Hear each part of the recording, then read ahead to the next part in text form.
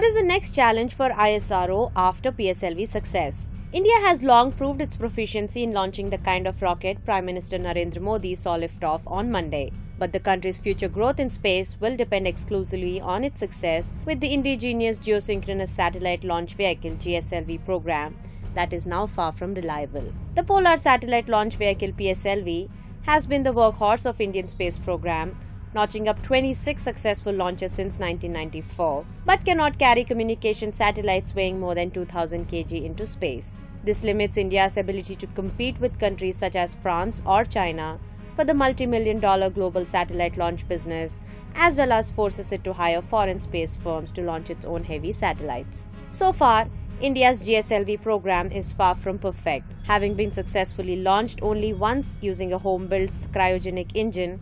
After more than a decade of setbacks, the repeated failure of the program saw GSLV being termed as the naughty boy of ISRO. In January this year, Indian Space Research Organization ISRO successfully launched GSLV D5 using its indigenous cryogenic technology, putting it on the map of a select club of nations that can launch heavy satellites. But experts see it as just the first step in the direction of developing a reliable launch system for the delivery of heavy satellites into different orbits.